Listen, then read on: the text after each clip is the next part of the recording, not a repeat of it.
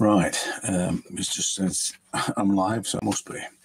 Don't feel that much alive this morning, to be quite honest. But I'm sat in my studio, and it's quite mild at the moment in Yorkshire, so makes a change. Got a storm coming apparently tonight, so I'm going to try and make this as quick as possible, because otherwise I'll just ramble on. Right, I'm trying to stop on track as well. This thing about implication and suggestion. I first saw it in Sargent's paintings, in his portraits, when he implied and suggested certain things, certain elements of the face, features, eyes, mouths. It was a quick brush mark. And that fascinated me, that you could imply something, suggest something. And I recently seen somebody talking about less is more. It's not less is more. It's nearly kind of like that, because what happens is people will fill in the blanks. You hear people talking about lost edges and stuff like that. And again, you let the audience, the viewer, fill in the blanks. But you have to suggest and imply the location of these things and the trajectory of the side of the face. You have to do those sort of things. So if you understand that it's about, I'm going to imply that there's an eye there. So we did this. This is that demo we did the other week, the other day. And there's lots of it on here. There's lots of implication and suggestion of the eye and the shapes of the eye. It's not really drawing, but you can see that it's implying that there's something happening there with the hair, and it's all over the place. I don't know how many more of these are like. It comes. I mean, I'm conscious of it. Some of them are probably too finished for you to see, it actually working. The quicker drawings tend to be like that one I've just dropped. Quicker ones like that, which take sort of half an hour, tend to be more implication and suggestion, because that just means that the viewer can fill in the picture. Some of these, as I say, are not really good examples. I mean, that eye probably is, because there's nothing detail-wise on that, you can see. So it's implying and suggesting there. But this thing, I suppose, is... I'm going to say this, but I look at it as being a lazy thing, because I look at the drawing. So I'm going to scribble this as quick as I can, because I don't want to get sort of bogged down by, and I probably won't finish it, but I want to show you little bits of the implication and suggestion thing. But I always think of it as I call it reduction more than simplification. It's a case of what's the least I can draw to tell you that eye there is that eye, and what's going off with that eye. What's the minimum I need to draw to tell you what's happening with the eye? That's kind of where it comes from with me, because of the speed of the connection with the subject and all that kind of thing. I don't really have time to get into details of exactness and precision. So what's the minimum I need to do is usually the question I'm asking myself, to actually show you that what's going off with this. But it is as simple as that. It's nothing more than as I said, kind of a lazy way of doing it. It's and I think if you're in some kind of precious situation where doing demonstrations and stuff like that, or you just sort of sat in front of somebody and you wanted to draw them and they're about to get up and walk away or whatever, definitely capturing the bits that matter. And this is again, I suppose, a legacy of the sort of Sargent approach, which is this thing of using a larger brush.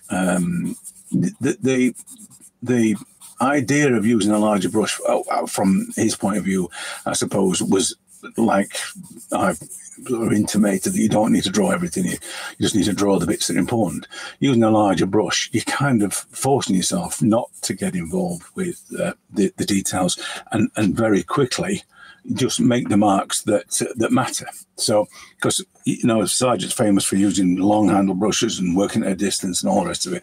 So the further away, the less control you've got of it. So you tend to make marks that are important, and the ones that aren't don't get made because it's too fussy or whatever. So this idea of implying and suggesting kind of comes from that. I think if you really want to get into the sort of Sargent vibe, then it's all about accuracy, efficiency, and economy, which is the accuracy of the first marks, the efficiency of them, how well they actually communicate, and the economy is basically only using what the minimum you need to use. So that particular way of thinking is probably a bit more sophisticated than suggest and imply, but it's definitely part and parcel of the same thinking. So as I said, I don't really want to get into finishing this. I wanted to show you that using the minimum of marks, reduction, if you like, it's not less is more. It's more in respect that people will complete the image, and it looks like there's more. So you suggest that there's detail there, or because sometimes people say that to me, "Oh, your drawings are so detailed." I've never ever worried about the detail of a drawing. So it's not that, but I'm doing enough to suggest that there's detail there. Often with beards or hair, if you do enough to suggest that there's detail there, then the viewer will complete the picture. It's as simple as that. And it's one of those things where, because we can recognize people at quite a distance, considerable distance, that function that all of us have got, then you can play on that. I mean, apart from the you're doing it yourself, you're actually engaging with the audience, the viewer, to do exactly the same thing. So they will do the heavy lifting, if you like. If you don't want to get into doing all the details of things, you can get them to do it for you. And it's good. People like the idea of being involved in the construction, if you like, the completion, the construction of an image. And lots of people will say, I like it when they sort of leave bits out. The sort of people that don't know, that's kind of what people refer to when they talk about lost edges and things. But as I said, it's not a difficult thing to do. It's this question of what's the minimum I need to draw or to paint in order to communicate this face, and that's it. That's nothing. There's nothing more than that. Imply and suggest, and let the viewer do the rest. As I say, I'm not going to do any more than that because I just wanted to show you where it's coming from. There are a lot of people that do the almost like shadow map thing, where it's sort of eye sockets that are sort of blended and smudged within an inch to the life kind of thing. That's not the kind of thing I'm talking about. For me, I still have to have that element of drawing within it. So there are still lines that are floating around. There are still edges of things that are floating around, or occasional emphasis brought to a certain thing. That's not the smudge it till it looks all blended and you've got like a almost like a silhouette drawing. It's not that. That does imply and suggest, but it doesn't do it in the same way, because you can't get. There is still a requirement for it to be, some kind of not precision, but sort of detail in it. But that's not going to happen if you're doing the sort of smudging and blurring thing. And yeah, that's it. I mean, as I say, I don't want to get bogged down with this. I just wanted to talk about the implication of suggestion, and essentially is drawing as little as possible to communicate as much as possible. And as I said, look at any sergeants. You'll see it happening in a sergeant's work. And that's it. It's not about execution. It's not about skill. I mean, obviously, I'll just run through how this works.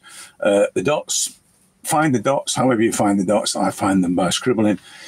Once I found the dots, the 3 points that make, I found those by just feeling my way around the face.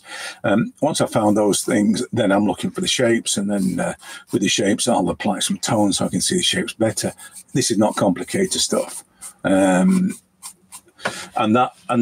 most of that is driven by this thing, what's the least I need to do? As I said, it's kind of like a lazy man's approach to drawing portraits, but maybe I should have called it that.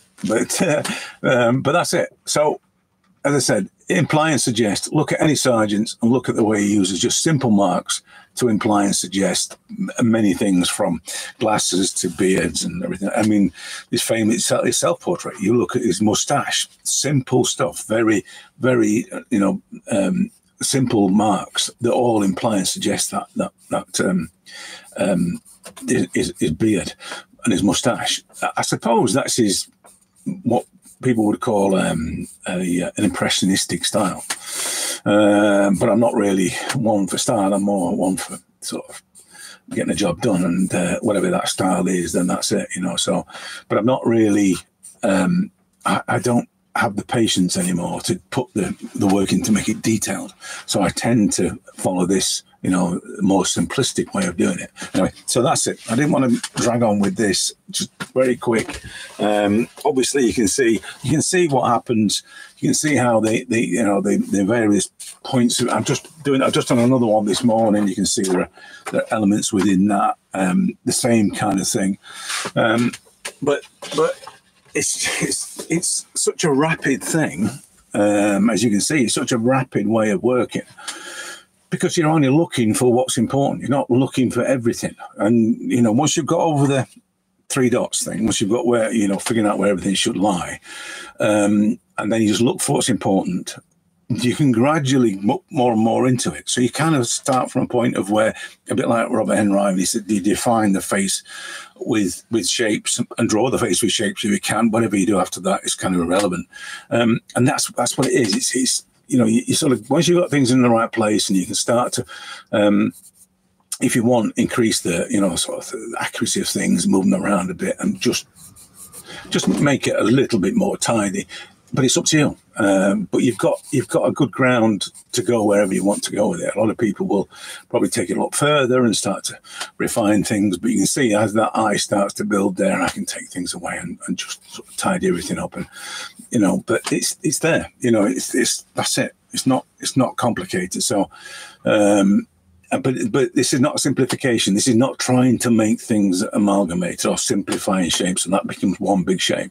It's not really that. It's more about focusing on, as I said, only what's important, and on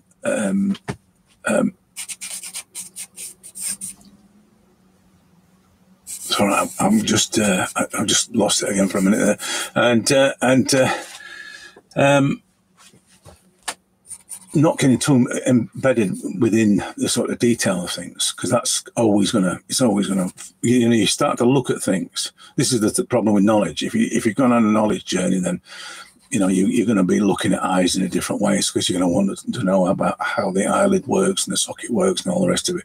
But when all you're concerned with is the distance between there and there, and the distance between there and there, and so on and so forth, if that's all you're concerned with, and the relation between that eye, the size of that socket, for instance, and then maybe that bit there, if those are the things you're concerned with, then drawing's a lot easier. If you're concerned with the details of things, then it's a different journey. You may want to have that journey, but as I said, that's a different kind of thing. If you genuinely just want to get to a sort of point where you can do these within an hour or whatever, then you need to focus on what's important and suggest and imply. But like I say, I didn't want to drag on too much, and I thought 10 minutes was a bit short, so I just rambled a bit then. So it's cartridge paper and hazel charcoal, but nothing special. You can, I mean, I'm not really a materials guy, so use whatever you can get hold of. Don't use, this is just a personal thing, but I'm just going to say, don't use paper that's got a texture, because it just gets it's in the way. It becomes a dominant. When you see charcoal and it's got like pitting, and the same happens with watercolor. I always think that people that paint on watercolor, where they don't understand about the pigments of watercolor, and you get the granules of the paint that's sitting in the. People like that. I know a friend of mine loves it, but I don't like to see the texture of the paper. When I'm drawing a portrait, I always think that I need to be in charge of all the tonal variants and all the tonal control. If the paper contributes to that, then I'm not in control. It's the paper that's part of the process, and I'm not interested in that. I want to be I'm a control freak. I want to be in control of everything that happens. So that's it. as I said, I'm not trying to. I'm trying not to ramble with this. So, as is my way. So anyway, as you can see, it starts to build. You know, the face starts to build, but it starts from that point of what's the least I can do, or least I need to do, to define the elements that I see. This is not about eyes, nose, and mouths. This is about shapes and tone. And the relationship to each other. It's not about noses and eyes, and don't go off on some kind of I'm going to learn to draw, practice eyes and all that thing, you know, because that's just you know, torture. That's the way to sort of take the joy from it. You know what I mean? Practicing to draw eyes over and over again. That's how you take the joy out of drawing. But you can see with this, you can see the life in it, you can see the joy in it, you can see that, but you know, by approaching it this way, like I say, the lazy way is a much more fun way of doing it, and it's much more effective. As you can see, it's much more effective. The critical thing will be, though, you got to get your dots sorted. You got to check. You watch the other video and check how accurate your observation is before you start, and then keep practicing your observation. Like I say, you know, the 3 dots on the other video, we've got 3 dots crossed up.